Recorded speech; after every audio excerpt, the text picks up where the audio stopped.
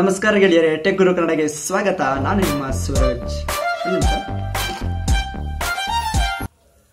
Hello mobile ಕಂಪ್ನಿಯವ್ರದ್ದು ಕಾಲು. ಈ mobile ಕಂಪ್ನಿಯವರಿಗೆ ಮಾಡಕ್ಕೆ ಬೇರೆ ಕೆಲಸನೇ ಇರಲ್ಲ ಅನ್ಕೊಂಡಿರ್ತೀನಿ. ಏನೋ ಅರ್ಜೆಂಟಲ್ಲಿ ಏನೋ ಮಾಡ್ತಾ ಇರ್ತೀನಿ, ಎಲ್ಲಿಗೋ ಹೊರಟಿರ್ತೀನಿ, ಕ್ಲಾಸಲ್ಲಿ ಇರ್ತೀನಿ, ಕಾಲೇಜಲ್ಲಿ ಇರ್ತೀನಿ, ಏನೋ ಮೀಟಿಂಗಲ್ಲಿ ಇರ್ತೀನಿ. ಈ ರೀತಿ ನಮ್ಮ ಮೊಬೈಲ್ಗೆ ಅನಾವಶ್ಯಕ ಕರೆಗಳು ಮತ್ತು ಸಂದೇಶಗಳು ಬರ್ತಾನೆ ಇರ್ತವೆ.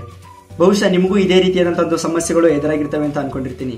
ಇವತ್ತಿನ ವಿಡಿಯೋದಲ್ಲಿ ನಾನು ನಿಮಗೆ ಈ ಒಂದು ಟೆಲಿಕಾಂ ಕಂಪನಿಗಳಿಂದ ಬರುವಂತಹ ಅನಾವಶ್ಯಕ ಕರೆಗಳು ಮತ್ತು ಸಂದೇಶಗಳನ್ನು ಸಂಪೂರ್ಣವಾಗಿ ನಿಲ್ಲಿಸೋದು ಹೇಗೆ ಅಂತೇಳಿ ತಿಳಿಸ್ಕೊಡ್ತೀನಿ. ತುಂಬಾ ಸುಲಭವಾದ ಈ ಒಂದು ಮೆಥಡ್. ಬನ್ನಿ ಶುರು ಮಾಡೋಣ.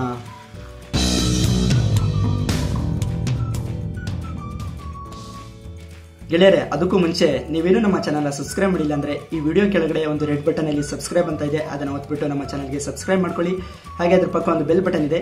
ನಾವು ಯಾವುದೇ ವಿಡಿಯೋಸ್ಗಳನ್ನು ಅಪ್ಲೋಡ್ ಮಾಡಿದಾಗ ನಿಮಗೆ ನೋಟಿಫಿಕೇಶನ್ ಸಿಗುತ್ತೆ. ನಿಮ್ಮ ಮೊಬೈಲ್ಗೆ ಬರುವಂತಹ ಈ ರೀತಿಯಾದಂತಹ ಅನಾವಶ್ಯಕ ಕರೆ ಮತ್ತು ಸಂದೇಶಗಳನ್ನು ಸಂಪೂರ್ಣವಾಗಿ ನಿಲ್ಲಿಸಲು ನೀವೇನ್ ಮಾಡಬೇಕಪ್ಪ ಅಂದ್ರೆ, ನಿಮ್ಮ ಮೊಬೈಲ್ನ ಒಂದು ಡೈಲರ್ ಪ್ಯಾಡ್ಗೆ ಹೋಗ್ಬಿಟ್ಟು 1909 1909 ನಂಬರ್ಗೆ ನೀವು ಕರೆ ಮಾಡಬೇಕಾಗುತ್ತೆ. ಇದು ಉಚಿತವಾದಂತಹ ಒಂದು ಕರೆ. ಇದಕ್ಕೆ ನೀವು ಕರೆ ಮಾಡಿದ ನಂತರ ಅದರಲ್ಲಿ ಮೊದಲಿಗೆ ನಿಮಗೆ ಬೇಕಾದಂತಹ ಭಾಷೆಯನ್ನ ನೀವು ಅಲ್ಲಿ ಪ್ರೆಸ್ ಮಾಡಿಬಿಟ್ಟು ನೀವು ಆಯ್ಕೆ ಮಾಡ್ಕೋಬೇಕಾಗುತ್ತೆ. ಸಪೋಸ್ ನಿಮಗೆ ಕನ್ನಡ ಬೇಕಿದ್ರೆ 1 ಅಂತೇಳಿ ಕ್ಲಿಕ್ ಮಾಡಿಬಿಟ್ಟು ಕನ್ನಡನ ಆಯ್ಕೆ ಮಾಡ್ಕೊಳ್ಳಿ. ನಂತರ ಅಲ್ಲಿ ನಿಮಗೆ 2 ರೀತಿಯಾದಂತಹ ಒಂದು ಆಪ್ಷನ್ಗಳು ಕಾಣ್ತವೆ, 1 ಮತ್ತು 2 ಅಂತೇಳಿ. ಮೊದಲನೇ ಆಪ್ಷನ್ ಅಲ್ಲಿ ನೀವು ಈ ಸೇವೆಯನ್ನ ಭಾಗಶಃ ಬ್ಲಾಕ್ ಮಾಡಲು, ಅಂದ್ರೆ ಅರ್ಧಂಬರ್ಧ, ಅಂದ್ರೆ ಮೊದಲಿದ್ದಷ್ಟು ಬರಲ್ಲ, ಒಂದು ಸ್ವಲ್ಪ ಬರುತ್ತೆ, ಜಾಸ್ತಿ ಬರಲ್ಲ ಅಂತೇಳಿ.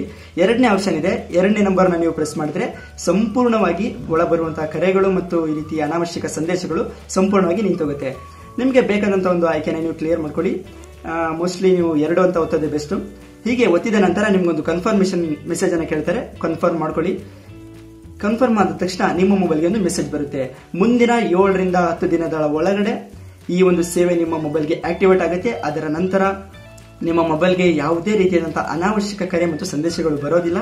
ಯಾವುದಾದ್ರೂ ಅವಶ್ಯಕತೆ ಇರೋ ಸಂದೇಶಗಳು ಮತ್ತು ಫೋನ್ ಕಾಲ್ಗಳು ಬಂದೇ ಬರ್ತವೆ, ಆದರೆ ಅನಾವಶ್ಯಕವಾಗಿ ಬರುವಂತಹ ಒಂದು ಕರೆಗಳು ಮತ್ತು ಸಂದೇಶಗಳು ಬರೋದಿಲ್ಲ.